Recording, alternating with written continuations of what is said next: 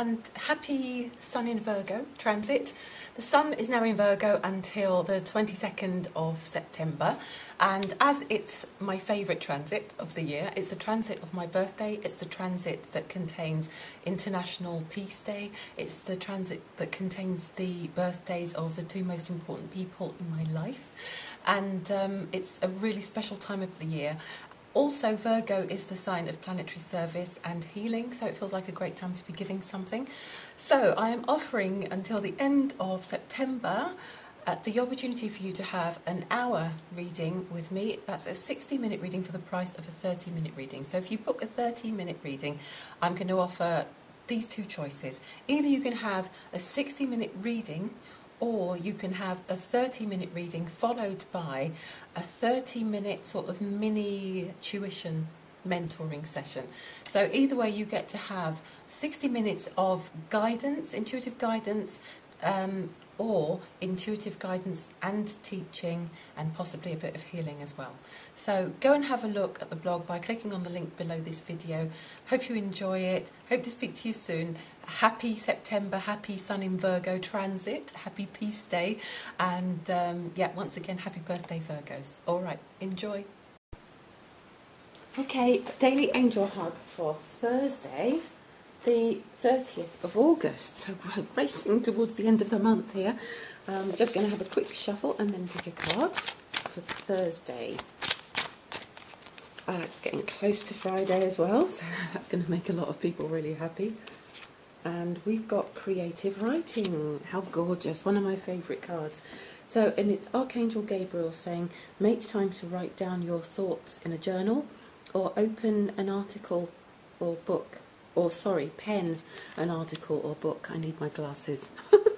Right, so this is something that's there for everyone. People often see this card and they think, oh, I'm not a writer, why has that come up? But writing is very, very therapeutic.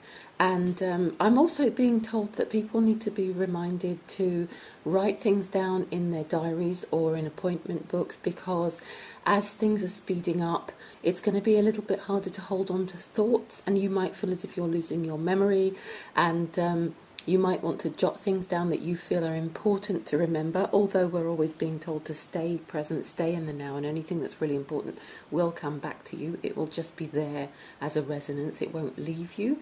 So the important ideas, you know, you will not lose them. However, I'm just being told to say, just to mention quickly, that if you are a very organised person and you are a compulsive list maker and you like to know, you know, what's going on, I suggest that you get a diary that you can write down your appointments and your things that you want to remember, and even bits of shopping lists and things like that for the time being, until you transition into a place where you can call anything to mind at will.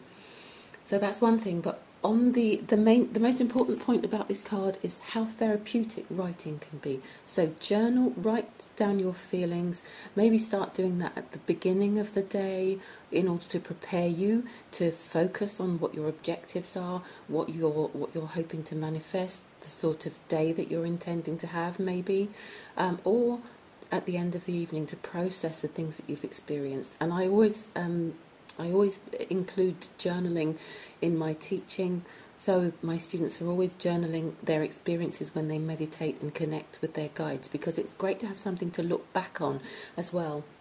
And with such an incredible acceleration in our awakening at the moment, it's really nice to have a little bit of a log of your journeys, of your physical journeys, your geographical journeys a lot of people are experiencing, and also your journeys through consciousness. Because when you look back at those, you'll see how far you've come and how you got there, and that can be really useful. They might even, you know, become a book, who knows? So I would just say, enjoy writing for the joy of it, for the creativity of it, as a therapeutic tool as well, and also make notes of things that are important to you right now in your journey, because the process of writing them down can also help you to process what's happening to you as a spiritual journey awakening, a spiritual being awakening. Okay, so enjoy that. Speak to you tomorrow. Bye.